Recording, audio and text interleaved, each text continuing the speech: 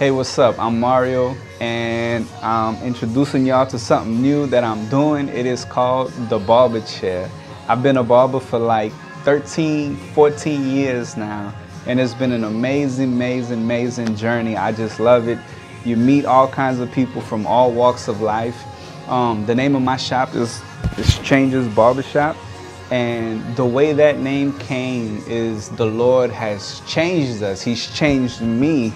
You know, this is the shop that me and my wife, we started together, and we named it Changes. It just clicked because when we came across the name, it was just like, it was perfect for us because, you know, we was such a wreck in the world. We was living such a way. When the change came, when Jesus came and he changed our lives, like, it was just like, oh yes, this is the name for our shop. Because also people come in, they come in rugged one way, and then we change their hair and they leave changed, you know. So you come into my shop and you get like a physical change with your hair, and you also get a spiritual change, because we love to like minister to people from the chair. And we, you know, so with that, we have all kinds of conversations from people from all walks of life, and it's been amazing. You know, I always say you meet like the drug dealer to the doctor to the lawyer. It's crazy.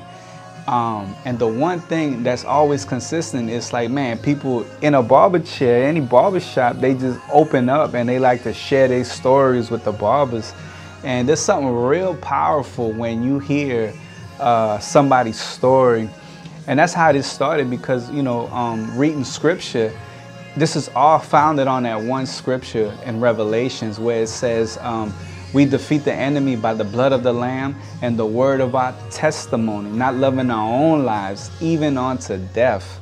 And when I read that, I'm just like, wow, like, man, this is it. And the way this whole idea came, like, God put it on my heart to like wanting to record people's testimonies. And off a conversation that I had with a good friend of mine, I was sharing with him the idea, and this is just how it all came about. And we got the name, and it was just all Holy Spirit filled. And so I'm excited to do all these new, to record people's testimonies from the Barber Chair. And, you know, it's going to be coming soon. So check us out.